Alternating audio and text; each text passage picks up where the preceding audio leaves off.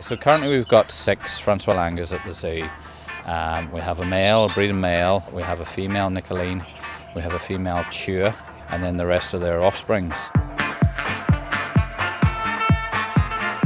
These were a species of monkey that came to the zoo quite a long time ago, and Belfast Zoo was actually one of the first zoos in Europe, along with Rotterdam Zoo, to actually hold the species in captivity in Europe since the early 1960s, where the first animals were first seen in a zoo in Germany, but they hadn't been seen for a long time. And we recognised that this animal was in decline in its native range, and we thought that we should do something in terms of highlighting their profile in the wild,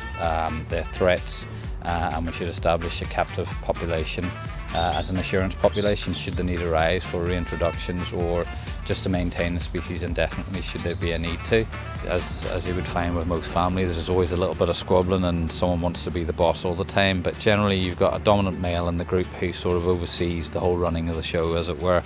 and he would have his females that he would look after and protect, as well as his offspring. Obviously the youngsters are very playful and they would play for each other, and occasionally they would step out of line. Of course dad or mum would probably put them in their place fairly quickly, but generally they're a good social animal that interact well with one another and look after each other. Hongxin was born last year.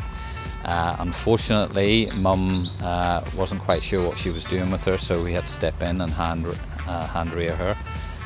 So that was a long process done by one of our keepers here at the zoo. Geraldine Murphy took her home and fed her with a bottle, looked after her pretty much 24/7 for the first lot of weeks, and then she gradually came back to the zoo to see her family and get used to what way they behave.